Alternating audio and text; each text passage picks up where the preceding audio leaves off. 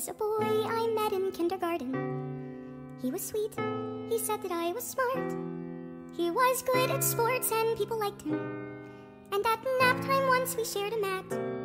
I didn't sleep, I sat and watched him breathing. Watched him dream for nearly half an hour.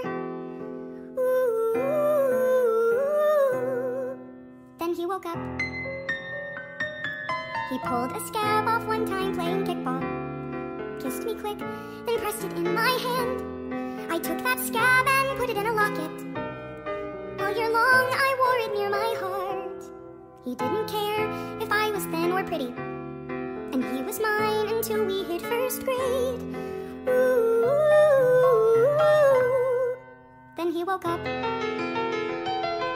Last night I dreamed a horse with wings flew down into my homeroom.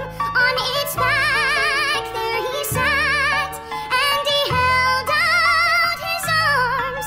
So we sailed above the gym, across the faculty parking lot. My kindergarten boyfriend and I, and a horse with wings. Now we're all grown up and we know better. Now we recognize the way things are. Certain boys are just for kindergarten. Certain girls are meant to be alone.